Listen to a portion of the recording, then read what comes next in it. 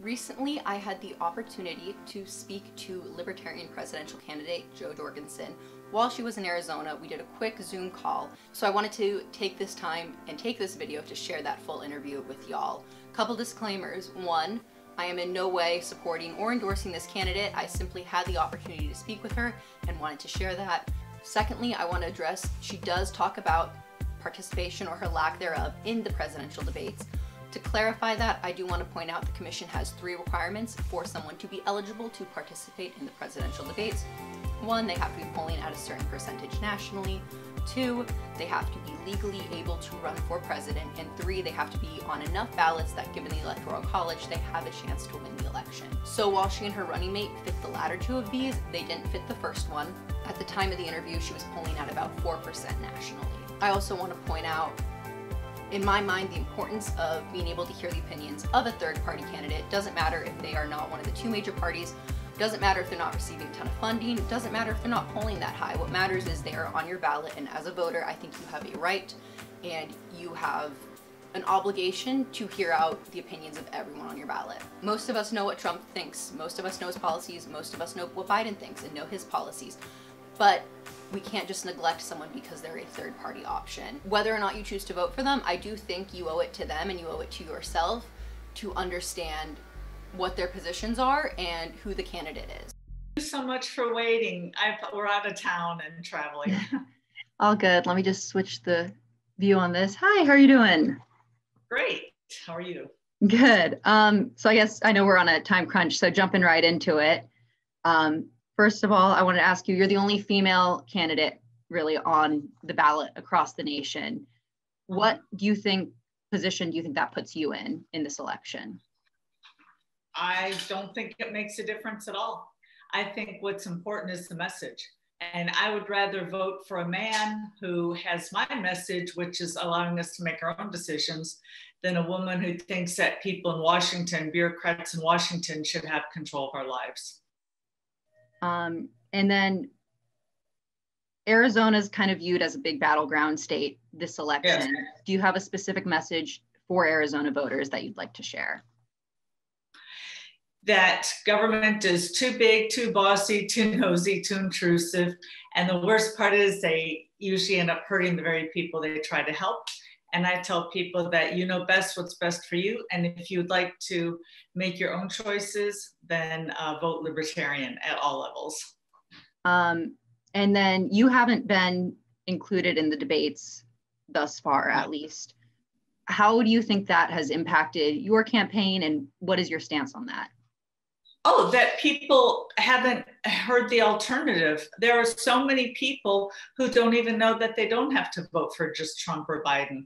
In fact, when we were on our bus tour, we stopped at we stopped to fuel up the bus. And the guy there, when he saw my picture on the bus, asked about it.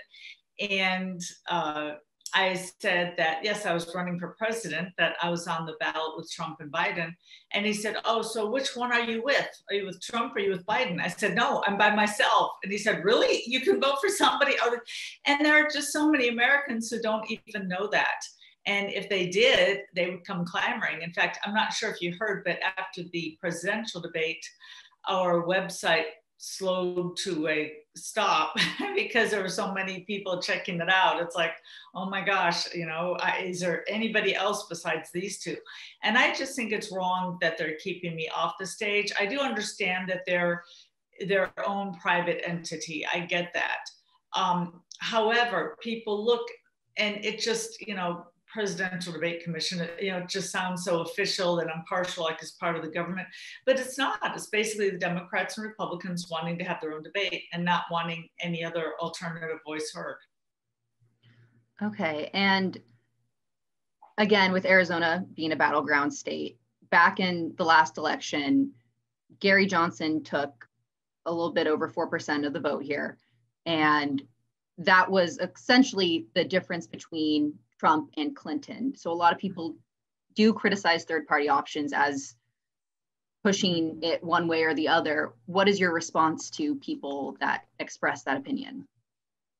Well, when Trump ran for office, he ran as an outsider. He said, look, I'm a businessman. I know how to balance the budget. I know how to cut spending. I'm going to cut the deficit, cut the debt. Oh, and by the way, I'm going to bring the troops home. I think if he had done all of that, I think he'd win in a landslide. And so it's not my fault he didn't follow through on his promises. The only way I can be a so-called spoiler is if the people running didn't do their job. And I would say the same thing for, now what would be Joe Biden instead of Clinton. The Democratic Party that I knew, that I grew up with in the 60s, was very anti-war and pro-peace. And yet they muzzled Tulsi Gabbard. They wouldn't let her even on the stage. And they're supposed to be for individual rights, for the little guy, for free speech. They're none of that anymore. And it's just amazing that they even have somebody like Joe Biden with the 1994 crime bill that, I think a lot of what was put in that are really causing the problems right now. So again, what happened to the Democrats from before? And last, I'd like to mention, the Democrat Party always says that they're for the little guy. And yet and yet as recently as 2012, and I'm going to bring up Barack Obama because Joe Biden keeps, onto his coattails. In 2012, Barack Obama and Hillary Clinton were both against gay marriage. They both thought that gay marriage should be illegal. And yet the Libertarian Party has been saying that gays have the same rights as everybody else, and they have the right to be married ever since the very first Libertarian election that they ran in, which was in 1972. And it's just a shame that the Democratic Party isn't acting like the Democrats anymore. And last, I'd like to point out that, Bernie was really pushed to the side. And Joe Biden was obviously the Democratic machine, the Democratic Party machine choice. And for any Democrat who says, what, that's not who I wanted as a candidate, I would say don't vote for the person you didn't want as a candidate. If you would like what you're looking for, anti-war and individual rights, then you need to look at the Libertarian Party. Okay, and then how would you or the Libertarian Party handle the COVID crisis that we're having right now? Well, completely differently, that's for sure. So the biggest mistake that Trump made was not getting rid of the FDA obstacles that could get us tested. And, I said part of the reason I'm running for office is that the government usually hurts the very people it tries to help. So the FDA is there to help us. And yet because of the FDA, and the CDC, there were literally dozens of testing kits that we could have done quickly. And we were only 2 of them were allowed to be sold in our country. And there are still testing kits out there that aren't allowed to be sold. Meanwhile, you look at South Korea, and their first coronavirus case was something like within a day of our first case. And yet they had massive testing, and they were able to determine who could continue to work and who needed to stay home. And they didn't have to lock down the economy. Meanwhile, we lose tens of millions of jobs because they decide to lock us all down. And then on top of that, President Trump stood on stage with Dr. Fauci, trying to get this all through fast. And he said, if you don't have symptoms, don't get tested. And yet at the time they were saying that well over 50% of the people with the virus don't even have symptoms. So that's when you do need to get tested so that, because otherwise you could have the virus and be spreading it and not realize it. And then you mentioned too, after the first debate, you guys had so many people that came to your website looking for a third party option. Do you think you have more people that were initially leaning Trump or more people that were initially leaning Biden that are switching to your side? I'm sorry to interrupt. Yeah, I'm not sure about that. I can tell you that historically, we draw from both sides equally. However, most of our votes tend to come from either independents or people who had never voted before, rather than the right or the left. But people mistakenly think that we tend to draw from the right, but we actually draw equally. Okay, and then couple questions really, really quickly. People wanted me to ask your stance on a couple different things. First off is term limits for judges and justices. Do you have a stance on that?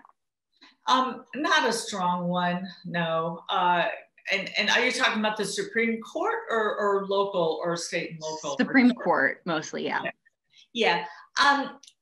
No, I mean, I that's something that I would be in favor of looking into, but I don't have a strong opinion. And then occupational licensing. I know that's something that some people had mentioned to me on Twitter as something to ask you about your stance on that. Well, as president, I don't get to be king, although some other people in other parties may not realize that. So I think one of the problems that we have with federal government now is that it does overreach into state and local politics. For instance, education, that should be a local, or that is a local issue. It should be decided among parents, teachers, and students. And the same with crime. You know, we're talking about defunding the police. Well, I'm sorry. 1 minute? We have to get going. Okay, that should be decided at the local level, police, mayor, and city council. And so I say the same thing about licensing laws. I would not interfere. However, I am completely against a lot of these licensing laws that only hurt the poor and the minorities, and it's preventing them from getting a step up. So I'm sorry to have to. No, I know you've got a dash. So thank you so much for taking the time. And thank you for your patience. I really appreciate it. Yeah. Okay. Have a great day. Thanks. Okay. Thank you. You too. Bye-bye. Thank you for watching. Remember to vote, subscribe, like, comment. Let me know if you guys had any more questions. If there's anything you want me to address, let me know if you want more politically type content. Yes, get out, vote early if you can. Early ballots, most of them, it's too late to mail at this point in time, so go to an in-person location and drop them off. Most places, at your recorder's office, at the Office of Elections, wherever they have those ballot drop-off sites that are secure, go and cast your ballot because your voice matters and it needs to be heard. Maybe I should change shirts. This isn't really showing up too well. Okay, now it's a lot easier to see.